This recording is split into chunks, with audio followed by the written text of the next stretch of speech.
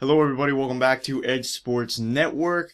Got another interview today for you guys, part of our summer series. We got Ahsan Asadullah on the site today, Lipscomb men's basketball. Ahsan, thanks so much for joining us. Yeah, no problem. Thank you for having me. Great to have you on. We'll dive right into it right here. Always like to start at like the beginning of a player's career. Where's your love for basketball kind of stem from? How'd you kind of get introduced to the game growing up, and what got you hooked? So for me, I had two older brothers. Mm-hmm. I started playing basketball when I was 4 years old, Mm-hmm. and I'm sure it was just one of those things I did because like my family did it, my brothers did it, and I fell in love with it at like a really young age. And ever since then, I've just been playing, whether it's at school ball, rec ball, AAU, until then. Yeah, exactly. And I know your dad played at Akron. You mentioned your two brothers played basketball. Your brother Marcus actually spent time in the NBA. So first, I want to ask you, how big of an influence was your dad and your brother specifically on your game? So my dad, he trained me pretty much my whole life. Mm-hmm. So he's real big on like big man and different moves and stuff like that, and I learned a lot from him. Mm-hmm. Um, and my brother, he's pretty much like a role model to me. He teaches me because everything I'm trying to go through and I'm going through, he's been through, and he's just been teaching me about ways I can like get ahead of like my peers and stuff like that. Mm-hmm. And we work out while he's home. Right now, he's in China playing overseas. Oh, wow. So while he's home, we work out. He teaches me a lot. Even he watches my games during the season, and he would like texts me after or calls me, and we talk about stuff I could have done better and stuff like that. I'm sure it's very helpful to have that support system as well. And I'm sure it was pretty competitive growing up, everyone in the household playing basketball. And in high school here, how's that kind of prepare you for Division I basketball at a school like Lipscomb? You said in high school. Yeah, so like how did high school prepare you? So in high school, we ran a similar offense to what we ran my freshman year at Lipscomb, Mm-hmm. and that's pretty much why I fell in love with Lipscomb because I wouldn't have to adjust too much. It was something I was already used to, Mm-hmm. and I think the talent, like in Atlanta, I feel like there's a lot of talent, a lot Yeah. of good teams, and I played against a lot of good players like Wendell Carter, Oh, wow.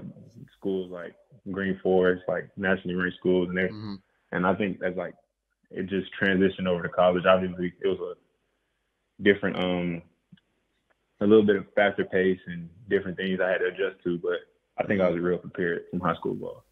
Yeah, it looked like you were prepared well. Your freshman year, you come out, you averaged 7.4 points, 4.6 rebounds. You shot 56.5%, played 14 minutes per game, and you were an ASUN all-freshman selection. You also played in all 37 games. So, you looked comfortable out there on the court. How comfortable did you feel? I know that transition from high school to college can be kind of tough. I know, as you mentioned, the transition is definitely different. So how long did it kind of take you to settle into that pace of college basketball? Actually, it took probably if we were to split the season into four Mm-hmm. quarters, it took probably like one whole quarter Wow. of the season. So probably like 5 games, 6 games. It was I had to learn my role because obviously I was playing behind a very good big man, Rob Mm-hmm. Marbury, and I was just learning a lot from him. And I had to like just my biggest thing was learning how I could stay on the floor Mm-hmm. and play more. So I became a better defender. I rebounded the ball better and just did the little things right. Mm-hmm. And over time, my offensive game started. I became more comfortable and confident, and it just carried over throughout the season. For sure. And I know coming into that freshman season, did you expect to get that much play time? You played in all 37 games. As I said, 14 minutes per game. As a freshman, when a freshman going into a program, it's really hit or miss. You don't really have an idea of how much you're going to play. Did you expect to play in all 37 games, have that much play time? Honestly, because I was just coming off a torn ACL Mm-hmm. from because I redshirted, Mm-hmm. so I wasn't expecting to play that much honestly. Because I still feel like I didn't have like 100% confidence in Mm-hmm. myself as far as my knee goes. And I talked to Coach Casey Alexander that year, and he was just telling me how I could like stay on the court and stuff like that. Mm-hmm. And over time, I just felt like I deserved it. Yeah, Deserved the minutes. it was a good start for you. To say the least, you made a massive jump from your first year to your second year, your sophomore season here. this past season you average 18.6 points, 10.1 rebounds, 4 assists, just over a block a game. You also were efficient, shot 52%. I mean, what the offseason look for you to make that significant of a jump? Honestly, it was just work, a lot of work. Mm-hmm. Like, I know everybody says like you work out every day, but it was a lot of days during the summer, and even while I was there during summer workouts, or I was doing 2 workouts a day, 3 workouts a day, and just working on like the stuff that I know that I was gonna see, that I was gonna be able to do during the season. Mm-hmm. And even my freshman year, I felt like I had confidence, but that summer, like I thought, we got a new coach, Mm-hmm. Coach Acuff, that summer, and we talked.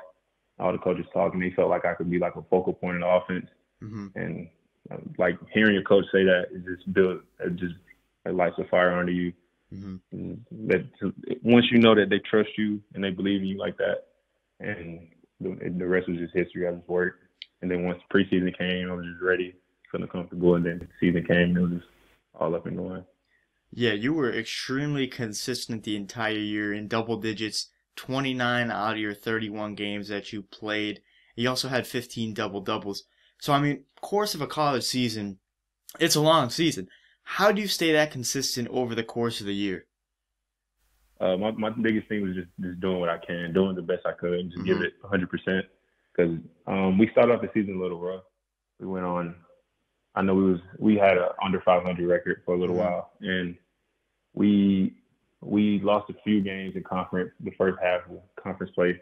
Mm-hmm. But I just felt like as the season went on, I just got to give more and more and more, and eventually towards the end, it just got better and better. Mm-hmm. When you have those games like in the quarterfinals where I scored 40, Yeah. it's just some games just I knew I had to do it. Mm-hmm. So, Yeah, I mean, we see a lot of big men on limited minutes, so to speak, but you were averaging 30 minutes per game this past season. I mean, obviously big men, you know, they're crashing the glass most of the time, one of the more exerting parts of the game. How'd you have the stamina just to play 30 minutes night in, night out? I mean, is that off-season training? Is that just getting in the rhythm of the season? I mean, how did you manage to do that? Because we don't see a lot of big men that can consistently average 30 minutes a night on the floor. Usually with centers, with big men, it's usually a split floor between a couple guys, maybe 3 guys, coming off the bench and the starter as well. Yeah, so my coach told me before the season started that he wanted me to play like around those minutes, like 32 minutes a game. Mm-hmm. And he just wanted me to get in the best shape as possible, not only for college, but hopefully if I get to go play pro anywhere. Yeah. And just so a lot of that came from the preseason conditioning that we was doing, and just in practice when we went up and down a lot. Mm-hmm. There's a bunch of reps and stuff Exactly. like that. Yeah, I mean, you guys had a really good season this past year. I know you started off a little shaky as you mentioned, but it ended up being a great season. And I know you briefly touched upon this, the ASUN Tournament in the quarterfinal against Florida Gulf Coast. I'm sure you're sick of everybody asking you about this game. You had 40 points, 14 rebounds. How do you get locked in a game like that? How's that atmosphere in a tournament game when you're just clicking on all cylinders? I mean, you're in your sophomore season at this point. You know, you're fairly new to college basketball. You know, you're not even an upperclassman. You get this locked in on the big stage. How was that, and how'd you do it? So we knew that, like, obviously it's a playoff game. No one wants to go home. Yeah. So we knew no matter what their seeding was, we was a 3 seed, and I believe there was like an 8 or a 7. Mm-hmm. We knew that they wasn't gonna come and play hard. But my biggest thing was I didn't want to go home the first round. Mm-hmm. That no one wants to go home the first round. And the way they was playing us, so during the conference play, a lot of teams like doubled me and forced Mm-hmm. me to pass out. The way they was playing us was 1-on-1 the whole game. Wow. And once we realized that, we just realized like why like go away from it if we can get consistent buckets down there. Mm-hmm. And we thought they was gonna adjust after halftime, but they continued to play us the same way. So it wasn't even like I didn't even notice I had that many points. It was just playing basketball, honestly. And Mm-hmm. I just didn't want to lose, so I just did everything I could, played as hard as I can. And yeah, I mean, you turned out like that. certainly helped your team to the win there. Definitely led the way, led the troops in that game right there. And I mean, you're coming off a good season, not only personally but just as a team. you guys are still pretty young, ton of potential for this upcoming season. You're entering your junior year here. I mean, what are you kind of looking forward to this season with Lipscomb? Not only for yourself, but what are some team goals that you guys just have all together? So like you mentioned, we're a little young, but Mm-hmm. I feel like the young guys got some good experience Yeah. last year, and we're bringing in some good players this year. Honestly, I feel like our goal is probably be to win the conference for sure, Mm-hmm. and go to the tournament. And non-conference, we want to win a lot of those games, Mm-hmm. knock off some high majors, Mm-hmm. And I think we have like a good enough team to do it for sure. For sure. Yeah, I think you guys are pretty underrated, kind of flew under the radar last season, had a great year, and I think you guys can definitely build off that this year. I mean, to kind of wrap things up here, I always like to end on two questions. First one being one you kind of got to have fun with here. Second one being one that kind of makes you think a little bit.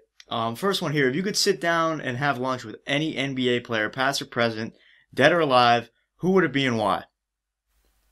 Uh, who would it be? Honestly, I don't know if anybody else would probably say this answer, but it would be Kawhi Leonard for me. There we go. Actually, that's one of my favorite players. I There we like go. how he controls his emotions during the game, Mm-hmm. and he just plays hard. I like that. And it's just like the way he plays is so different than a lot of other players or a lot of other superstars. He just gets the job done, and I Exactly. always respected that. Exactly. Yeah, great on both sides of the floor, and he off the court seems pretty humble. Doesn't really like to take up the spotlight, even though on the floor he is in the spotlight. But you hear very little about him off the floor, social media wise, stuff like that. So Kawhi is definitely a really good choice. And then the final question here, I mean, gonna make you think a little bit, but so far in your basketball career, I know you said you started when you were 4 years old. So from 4 years old up to the present day, have there been any moments in your basketball career or memories that have really stood out to you, kind of been a defining point in your career, maybe a turning point, or just like a memorable moment that really has stuck with you to this day? Uh, yeah, for sure. Mm-hmm. So my junior year at North Clayton, Mm-hmm. we was playing in a Christmas tournament, and before that, I had a few college interests and like Mm-hmm. offers, but I didn't feel like I was like like mainstream, like everyone was talking about me and stuff like that. Mm-hmm. But our school, we got invited to this Christmas tournament, this Chick-fil-A Christmas tournament, and it was like some of the better players in Georgia was there. Miller Grove, who has Tariq Gilbert, Mm-hmm. Tucker, all these good schools, and I think it was the game before the championship game.